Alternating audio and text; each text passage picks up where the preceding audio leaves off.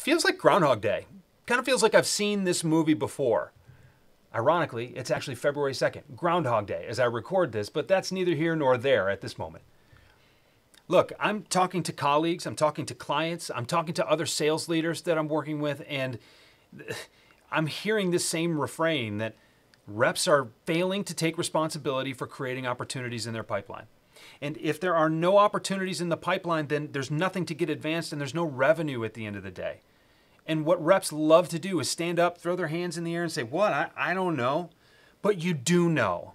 You do know. You have your target lists.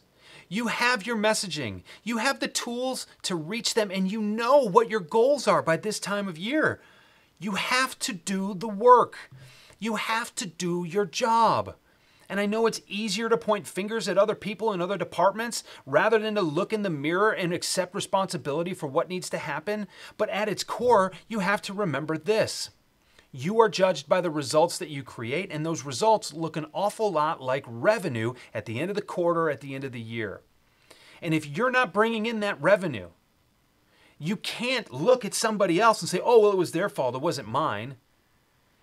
That's a problem. And another problem is that you've been told by a lot of people that you don't need to do this. Oh, there's someone else who's going to handle that. Marketing's supposed to bring me leads that I can just close. I have an SDR who's scheduling appointments for me. Or I'm really strong on LinkedIn. Have you seen how many followers I have? How many connections I have? I've got an inbound strategy that I'm trying to bring up to speed. All of that is well and good, but what is the result you're creating right now? You cannot get back into this situation where you're just looking at everyone else to do the stuff so you can be some kind of specialist. You are trusting your livelihood, your career, and your family's well-being to other people. And I want you to think about that. Because at the end of the day, if you're not doing your job, if you're not showing your results, or at least not showing a ramp up that is going to predictably lead to those results, you're in trouble. And you want to leave that to somebody else? Let's think about that in a different way. There are a lot of you who are just waiting to be told. Yeah, okay, I have my messaging, I have my call list, I have this sales engagement tool, which is really cool and maybe a little tricky, but I really like it.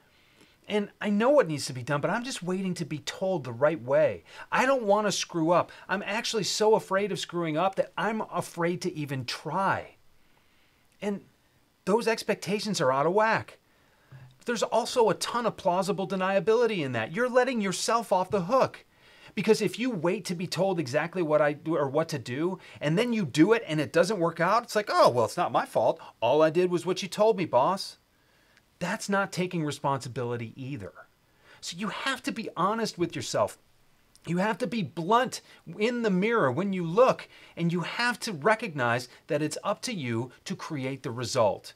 And it's up to you to contribute to an environment on your team where that result can be achieved.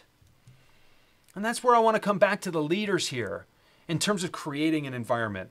A big portion of that environment is people knowing that you're going to hold them accountable to their jobs.